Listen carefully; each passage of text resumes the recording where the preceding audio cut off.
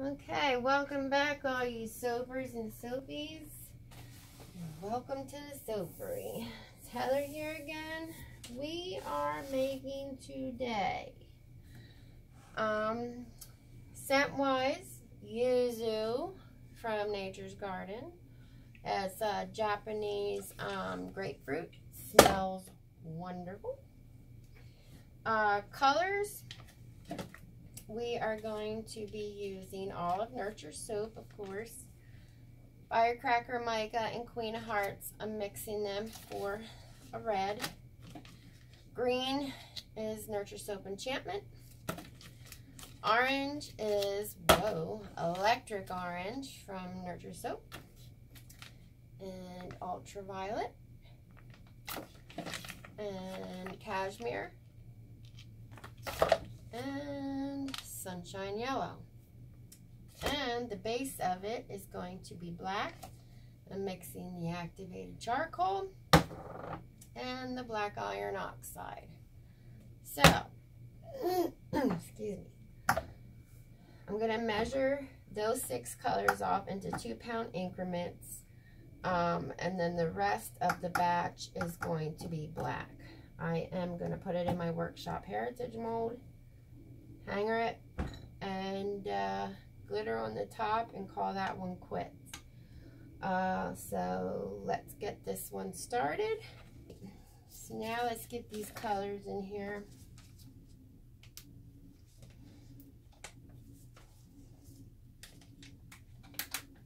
I am going to say that I got my inspiration for this one from Ophelia. She did one kind of like it. So I am giving her credit. She is a wonderful soap maker. I watch her channel a lot. I don't know her personally, but she is wonderful.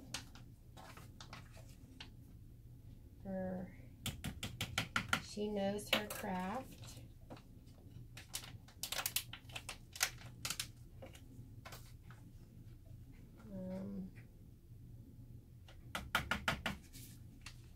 This is my 17th year being a soap maker, but I just recently got back into business.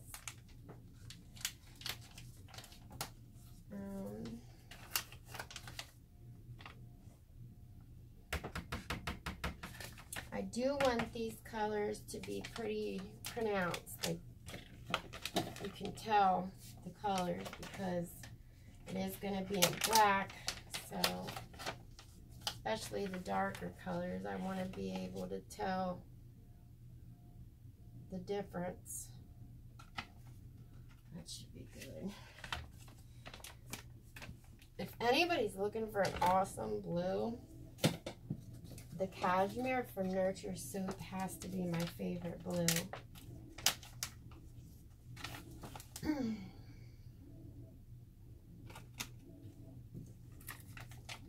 Now the yellow.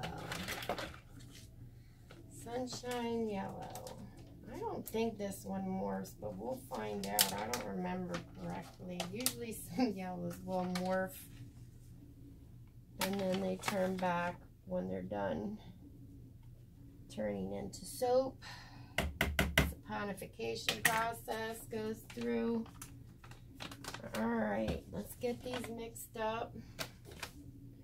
I try to start light to dark. Sometimes it doesn't work though.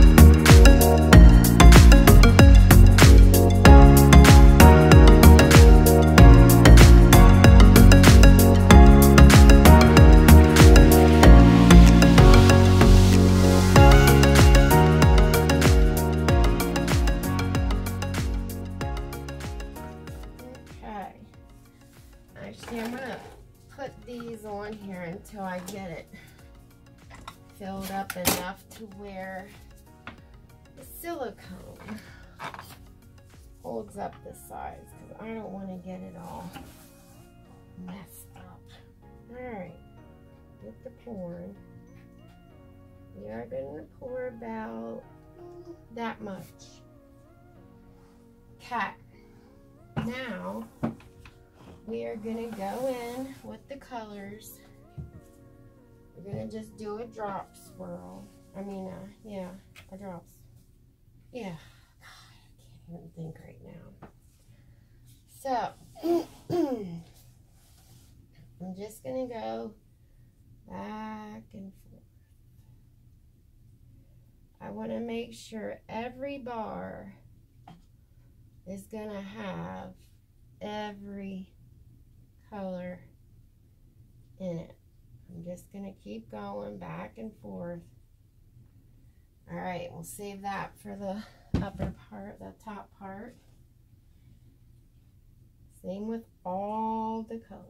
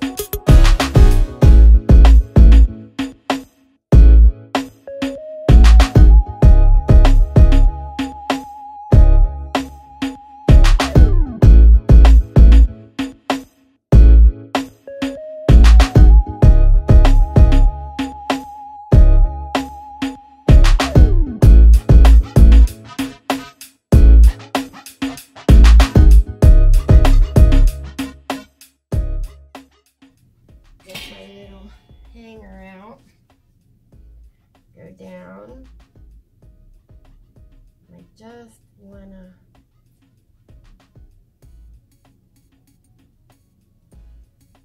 take it like that. Kind of go back around, but not a lot. Whoa. Okay, that's all I want to do with that, because I don't want to muddle it. All right. So, let's get these scraped out for the top. Actually, I think what I'm going to do is start with these darker colors.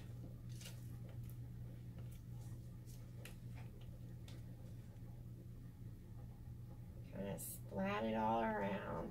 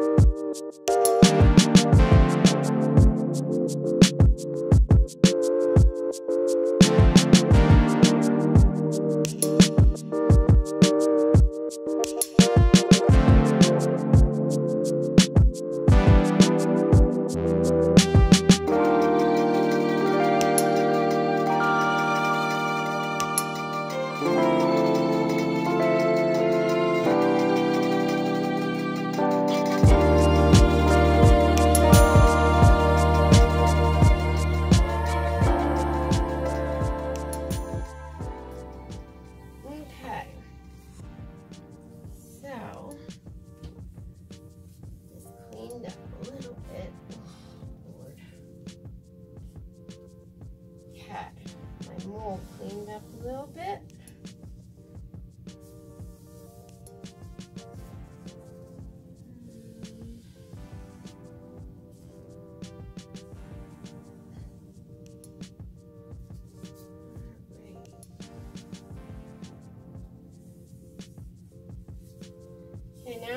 take the chopstick to it and just kind of swirl it on up.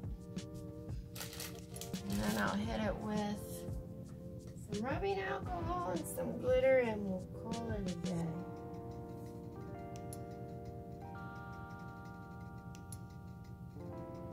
I just wanted to kind of go all over the place. No rhyme or reason what I'm going to do here.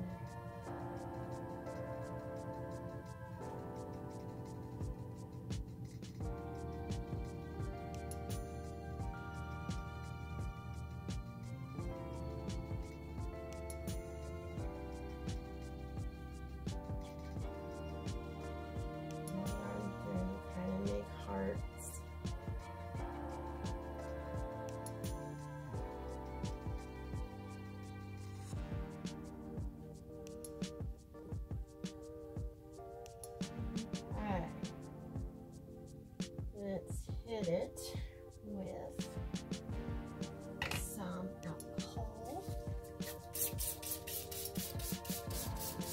We all know that black loves dash. Let that dry a second, because we do not want to put, I don't care if it's bio, another thing. I know a lot of soap makers out there hit it with alcohol before they decorate it. Not me. Whether biodegradable, glitter, whatever you're using, I always use biodegradable. Or sprinkles you're putting on the top, whatever. If you put alcohol on it first, it's a lot more likely that your colors on your sprinkles aren't going to run or anything. You just don't want that. It just doesn't look as professional as it would if you would do it before. But hey, I mean, some people might not have that problem. I've had that problem. So I'm just gonna put some glitter on top. This is just super sparkles. I'm gonna put a little bit of holographic and some gold. A little bit of gold, not much. I still want you to see the design. Alright, that's all we're gonna do there. Actually, I like the way that looks. Now that we have glitter over everything. Okay, so I'll bring you back in a bit for the cut. Okay, we are gonna get this cut into logs and then cut into bars.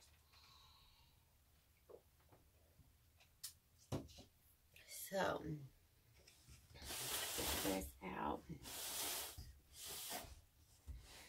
It did ash a little on the top, no big deal. I'll just steam it.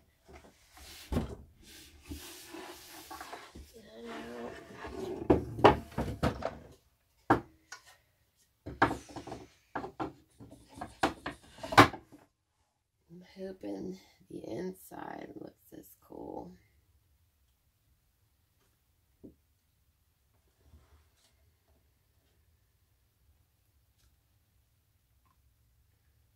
Off. You're looking good so far. Alright, let's get this cut into a log here.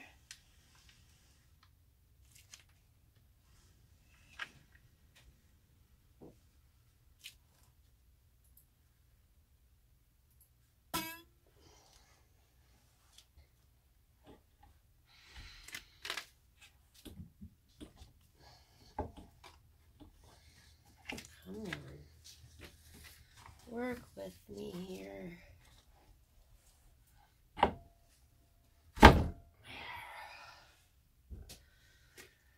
That looks pretty darn cool inside so far. Let's hope that. The bars will look cool. Here's that. Looks pretty cool.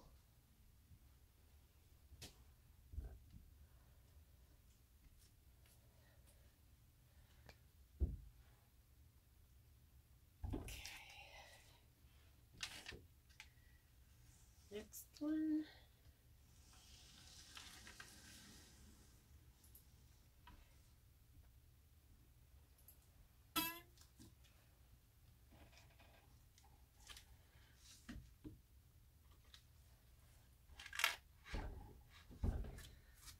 One now.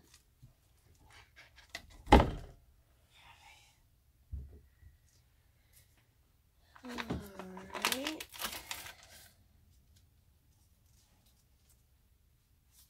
There's that one.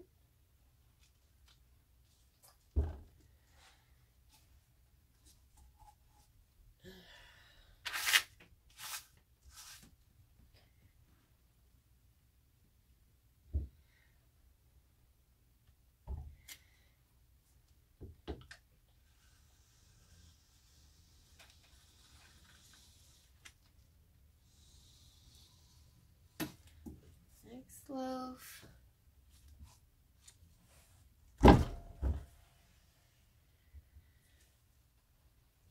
And so far, I'm glad that I choose to use a hanger to get it down in there. Color, because the colors were setting up a little thick quick, but the black really wasn't. But I had to help them get to the bottom more.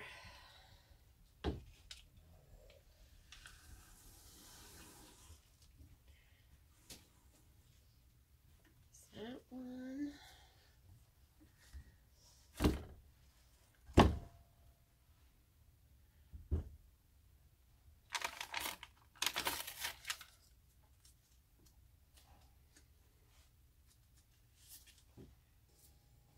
All right. Let's get these ends chopped off. And then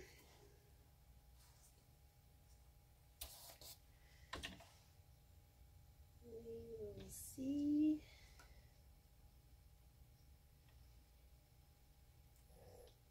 what we have. These are always samples. That little piece can go into the soap scraps. Okay. Where's my little thing? Oh, I get rid of that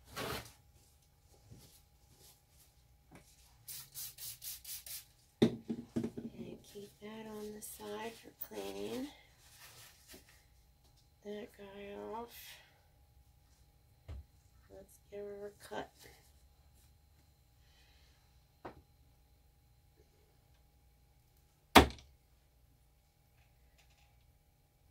Okay, first one looks pretty darn cool.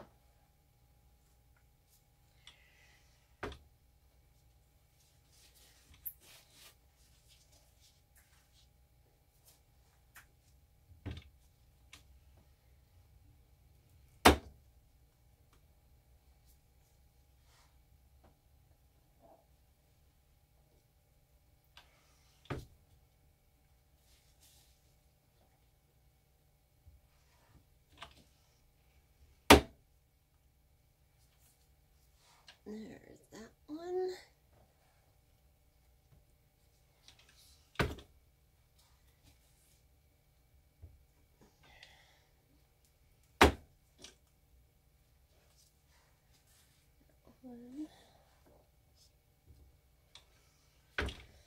We will get through 2 logs and then we will fast forward through it This is definitely an end piece. I want to get the middle and show it to you.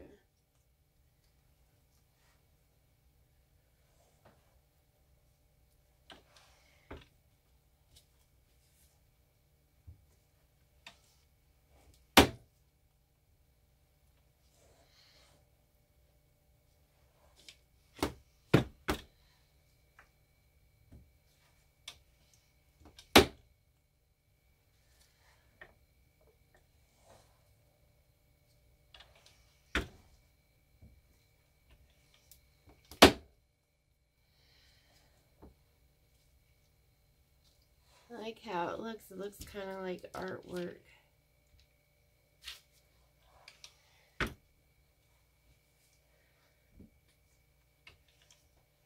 Okay.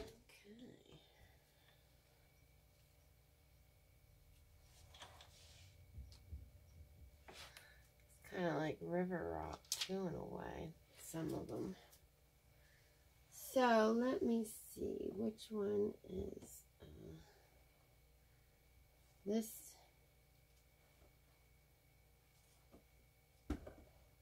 This is a middle one here. All right, let's cut this one.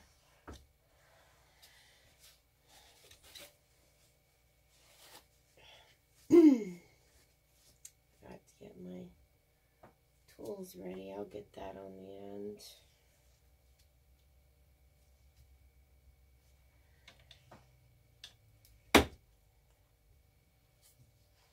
That came out really cool.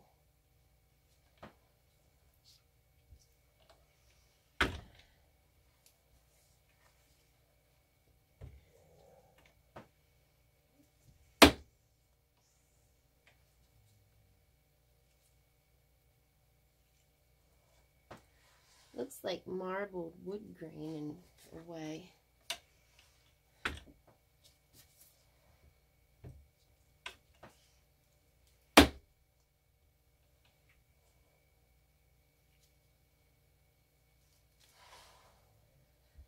I'm happy that they didn't muddle.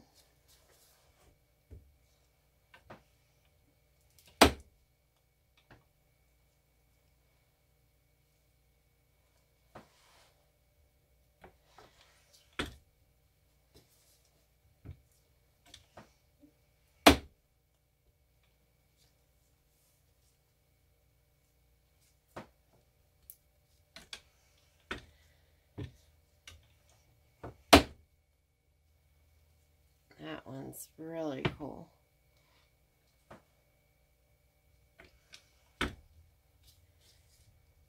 Now you should not get gray bubbles, black bubbles, whatever you want to call them. I was well within my usage rates, so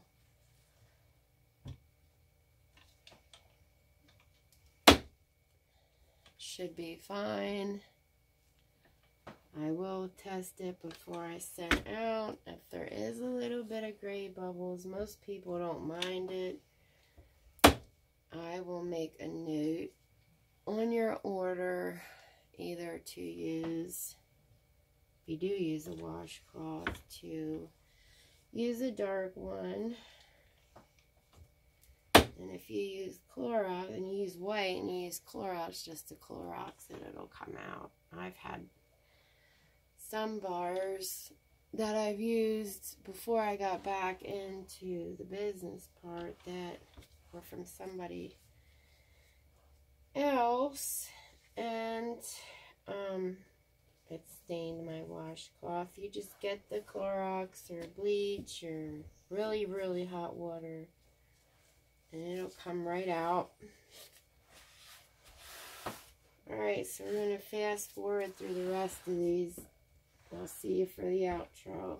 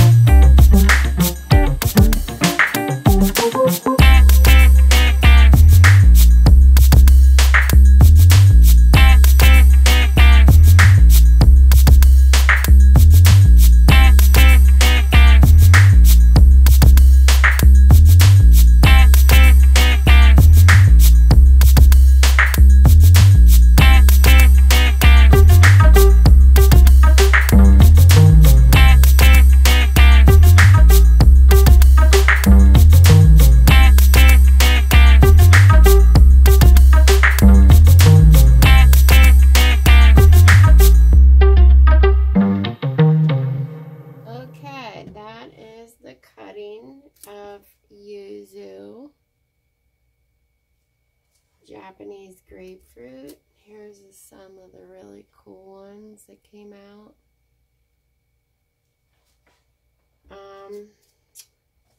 So, I really like the way this one turned out. And all my micas that I use will be down in the description. And, God, my brain is just gone. And then, please like, share, and subscribe. And leave me any comments down below. On the outro page, there will be all my social media. So I will see you back for the next batch.